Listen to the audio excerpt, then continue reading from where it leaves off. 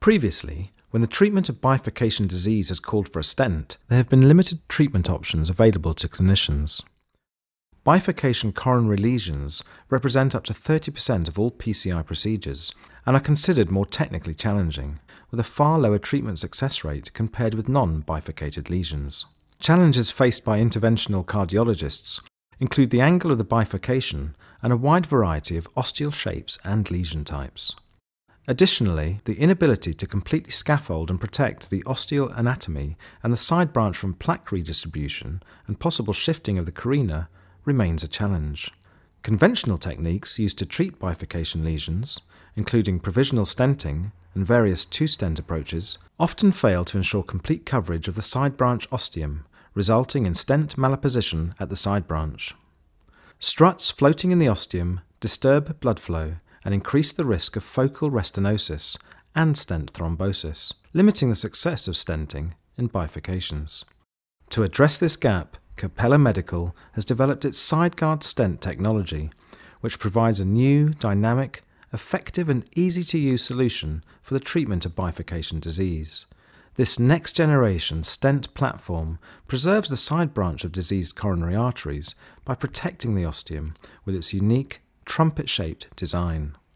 Cappella's Sideguard technology is now used in many hospitals across Europe and South America and is starting to effect a change in PCI procedures.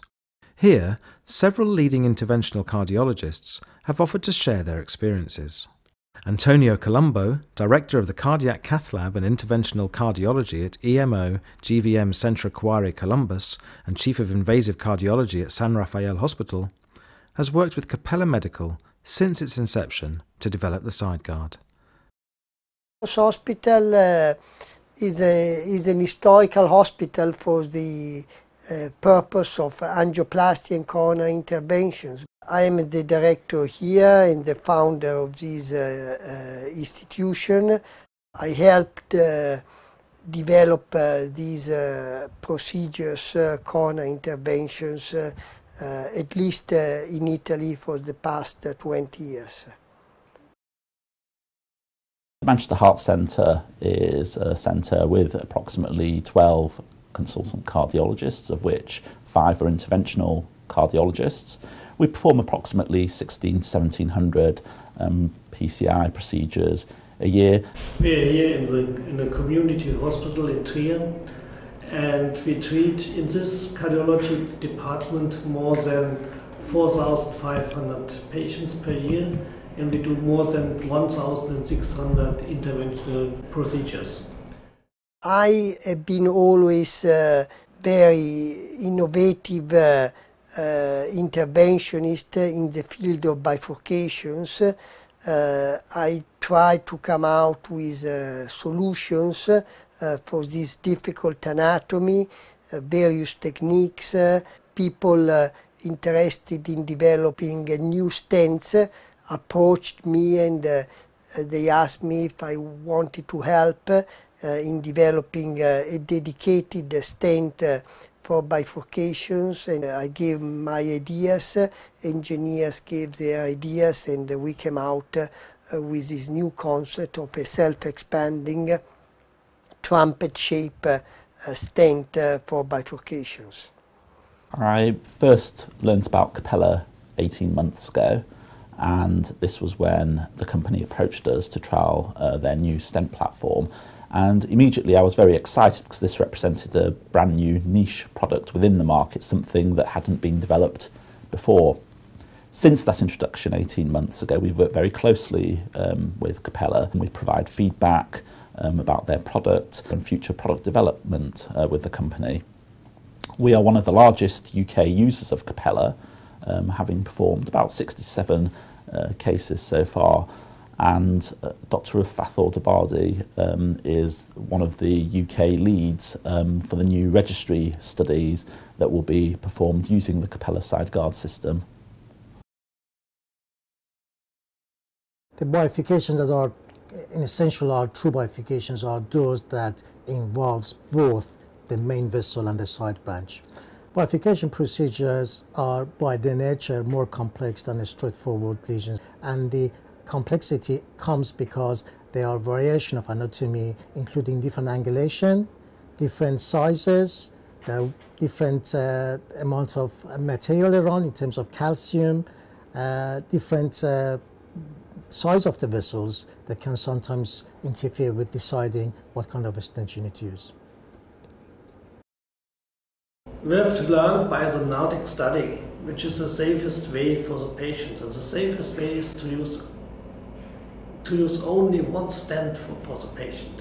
One stent for the main vessel and not to touch the side branch. But in some cases we can't use only one stent because something is going on with the side branch while we are doing our intervention. And so we have to decide what to do or how to treat the side branch. What's different about treating bifurcation in comparison to treating any other lesion is that you're not treating one branch, you're treating two vessels at the same time.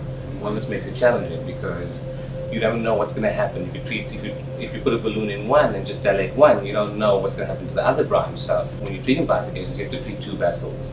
So you're treating two lesions separately but at the same time. And that makes it challenging because the plaque or the stenosis, the plaque that's in the stenosis can move from one branch to another. The limitation of provisional stenting is if you have to use or to change from provisional stenting to T-stenting. We have a gap at the edge of the lesion. If you have to change from one stent to two or three stents, bifurcation, provisional stenting is not the best way. With the provisional approach, we've seen that in about 30-35% of cases, there is a failure in the side branch. So by failure, I mean there's significant residual stenosis in the side branch, or the side branch might close due to dissection or have reduced flow, or you might have to stent the side branch after stenting the main branch, which is definitely a more complex procedure. Our problem is plaque shifting or calcium shifting in the ostium of the side branch. And then we have a big problem. We have to rewire the side branch, we have to save the side branch, and it's technically not very easy to save the side branch. It's a problem for the health system if the patients have to come back. We knew from the syntax study, if the patient comes back once or two or three times, it's very expensive, more than 3,000 euros. Sideguard and Cappella is a relatively unique stent amongst the stents we currently have in our practice. First of all, it's made of nitronol, and secondly, it's a self-expanding stent. And thirdly, it is different from other stents by the fact that it has a cap that can open up when you deploy, and when you deploy, it would sit at the ostium of the side branch, protecting the side branch and also making main vessel stenting easier, and avoids the issue of having an angle, a triangle of position between the main vessel and side branch, which is not covered by the stent.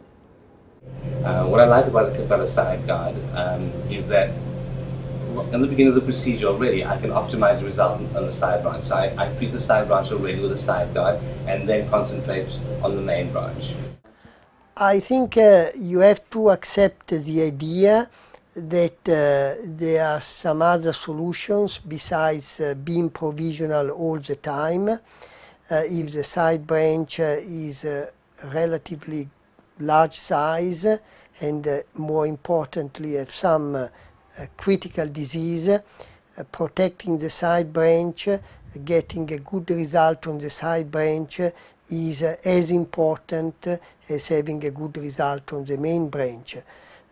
Like any new approach, needs some dedication to learn, but when you have mastered the technique, you will get benefit not only on your side but also on the patient side.